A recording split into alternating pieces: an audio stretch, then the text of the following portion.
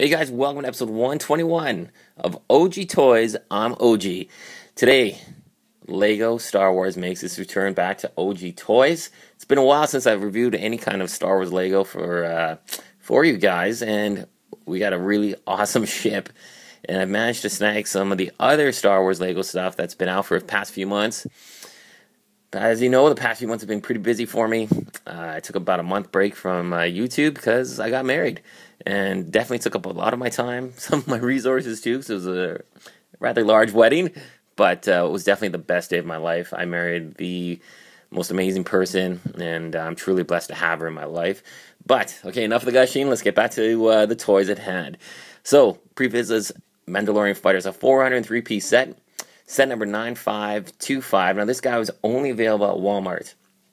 I found this guy once at Walmart here locally in Canada, and that's the only time I've seen it. And that was a little while ago, and my lovely wife was fortunate enough to pick it up for me while I was busy doing some other stuff. But this is an awesome set. If you can find it, definitely pick it up. Has some extremely nice aspects about it. The ship itself definitely fits in perfectly with the Star Wars universe. It has a lot of really interesting features.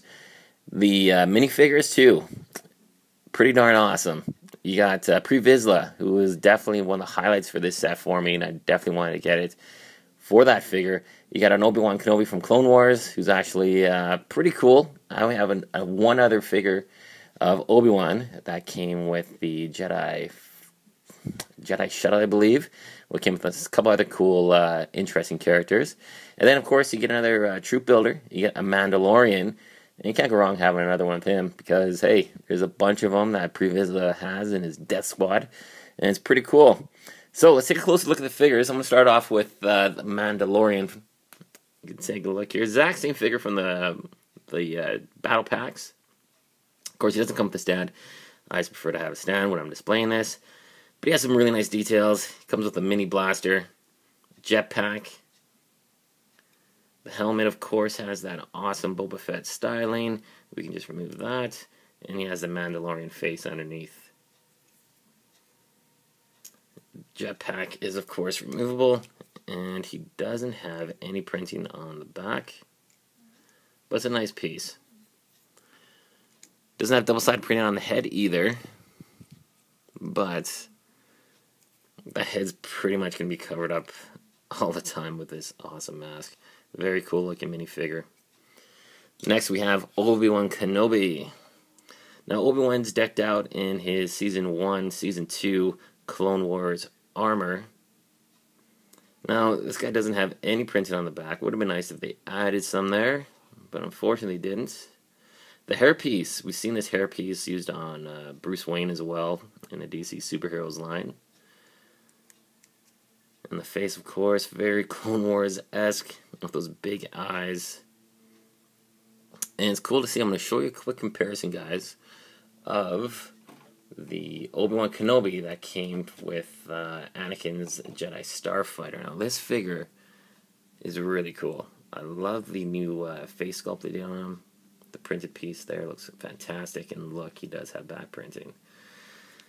No back printing. Would have been cool if they added that. But definitely like this head sculpt, and it looks actually really cool on this body. So bear with me for one sec, guys. I just want to show you how that looks. And if you haven't done it, you might want to consider doing it because it definitely looks really cool. There you go. And I'm thinking about actually adding maybe a brown cape, or actually maybe two brown capes to kind of have it cloaking over his shoulders. I think that would be pretty cool. But that I'll probably try in a little while, and I'll show you the results of it.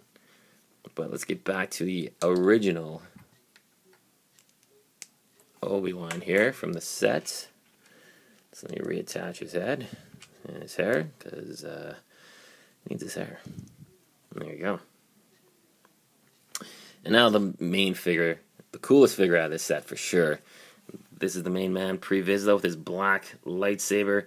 You got identical lightsaber from every other Jedi figure, but he has a black beam, which is really cool. Would have been interesting to see if they could try and make that sort of translucent black, if that's possible. It's more of a shade of gray, I guess, but Definitely a very unique lightsaber. Looks awesome. Vizsla himself, really nicely detailed.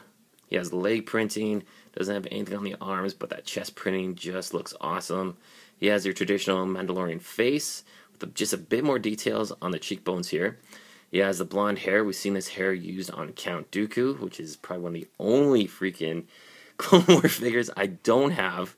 I missed out on his original release back in 2009.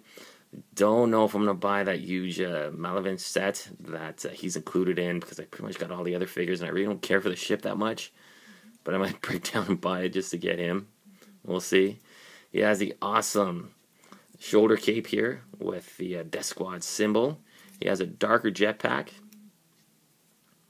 Looks just awesome. We can pop this off and I'll show you the back side, because the figure doesn't have any back printing, just like the Mandalorian Trooper.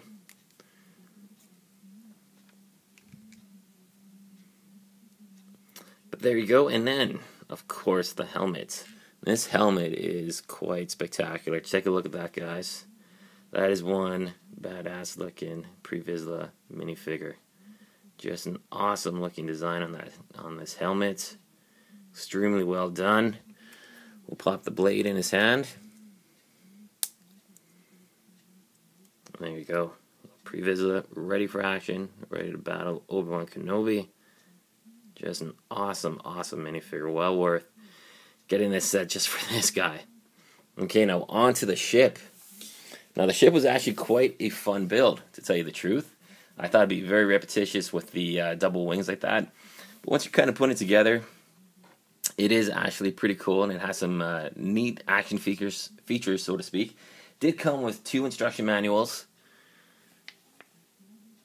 Nothing major, still the same building steps. It did come with quite a few stickers though, but the stickers definitely add some more dimension to the overall design.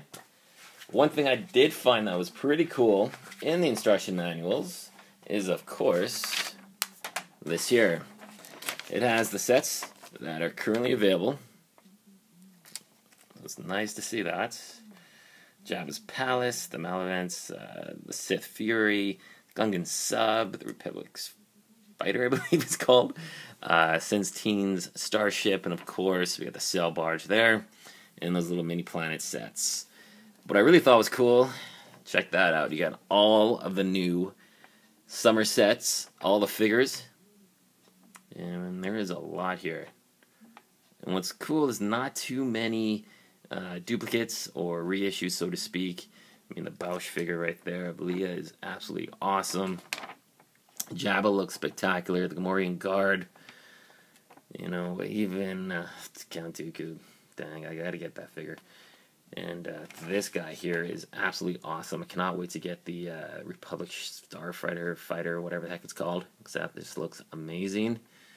And of course, from the Gungan Sub, you got Padme there, Queen Amidala. She's quite unique looking. Darth Malgus, and the Sith Trooper guys look pretty cool. And of course, we got a new Boba Fett and a Luke in Jedi outfit. And of course, Lando Calrissian in his Skiff Guard outfit. Very cool. So there you go, guys. Just wanted to show you that. Let's take a closer look at the ship. So the ship here, definitely some very cool looking aspects about it. First thing you'll notice here, you got these blasters on the front, which can pivot and move. I'm not sure why they really put that there. I thought it would be cool if you could maybe move them up or down, but it just pivots from side to side. The cockpit as well, the canopy opens. You can fit 2 figures in there. You can see a bit of detail on the control panel there for one of your pilots. But it is cool that you can put 2 figures in there. I thought that was really neat. And you can put both your guys in there. One of the big main features for this thing, of course, is the spinning aspect. I just want to show you some of the back compartment here. This was really nicely done. That isn't a sticker. It's actually a printed piece right there. And of course, you drop this down and that piece comes out, and it's for storage. You can put whatever you want in there. But that's pretty cool. I like that. So pop that back in. You got some more blasters here on the side, which of course rotate. You can shoot each one independently. You can position them any way you like. Now for the engines, they have these yellow discs here, which are supposed to be, repulsors coming through. And I thought that was pretty cool. I like the way they did that. Now the biggest thing, of course, this thing, it spins. The cockpit is on a separate gantry there, and you can see, unfortunately, I'll try and get you guys a bit better perspective. You can have this ship positioned like this. And as you can see, you can put in some kind of different battle formations with the wings. This thing rotates completely 360, so you can spin that around. And what's cool, it's not overly loose or super tight, where you kind of have fear of possibly breaking something. Nothing whatsoever. Thought that was quite well done. Cockpit here, there we go. Let's get it back into place. And another cool feature about this ship, the wings go completely straight up. So I guess when you're in a landed position, you have an extending landing gear right there. You can bring that down, and there you go.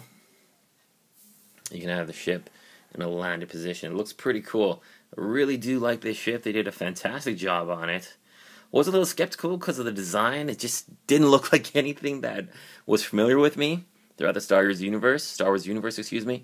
But the design just really won me over. The cool spinning feature, I thought that was really cool. Just like how they had in that Jedi shuttle.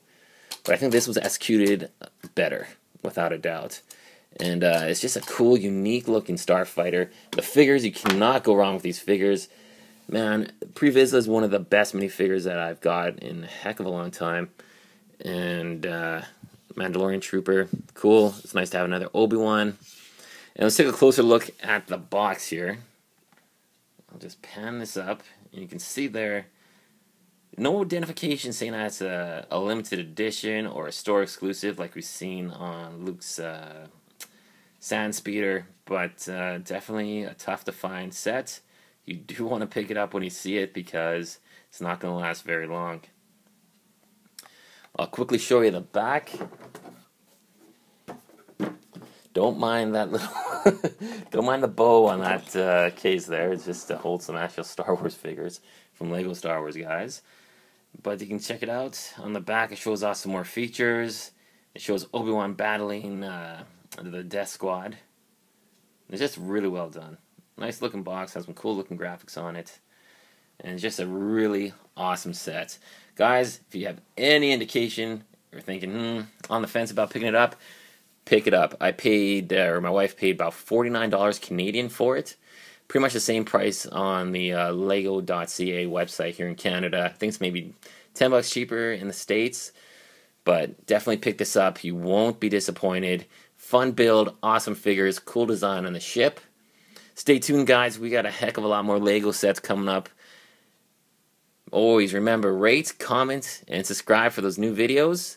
Thanks so much for watching, guys. Stay tuned for more Lego Star Wars reviews. Take care.